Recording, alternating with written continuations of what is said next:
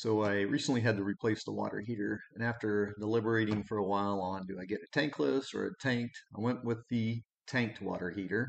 But we're tired of running water and wasting water, waiting for it to get hot at our furthest point, which happens to be our master bathroom sink.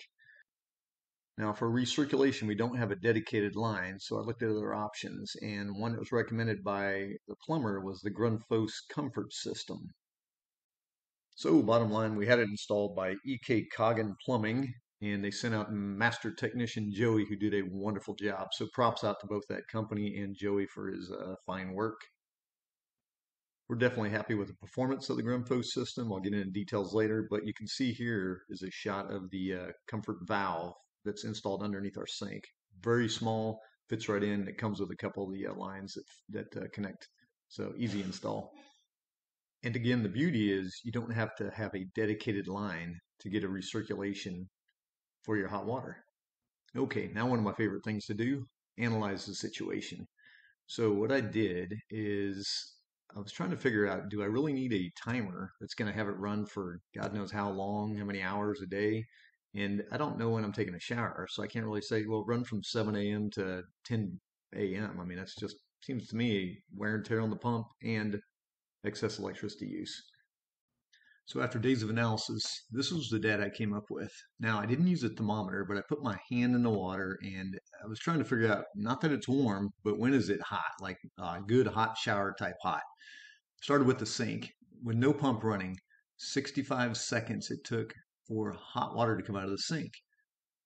Using the shower in the master bathroom, without the pump, it took 2 minutes and 15 seconds on average to become hot.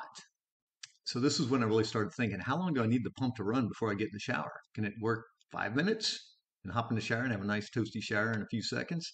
Or would it take 15 minutes or 30 minutes?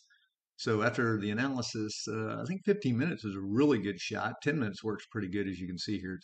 15 really seemed to be the sweet spot, though, with only 2 seconds and hot water's coming out of the sink, and about an average of 30 seconds for the shower with the low flow head.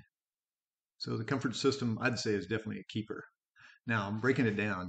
Timer. What the heck do I do with the timer? Let's talk about that a little bit. Grundfos timer that came with the whole comfort setup, and I decided not to use it because I wanted something a little more, I'll call it reliable and more economical, easier to use remotely instead of setting a timer to go on and off throughout the different times of the day, which probably don't correspond with when I'm taking a shower.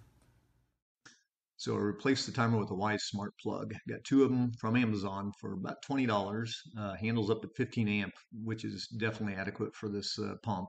Now here's the beauty though. With the Wise app, I set it up so after it's activated, it automatically turns off after 15 minutes or whatever time you prefer, but 15 was my sweet spot.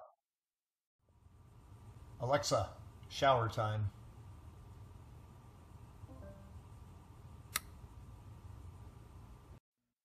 And it's automatically set to turn off in 15 minutes.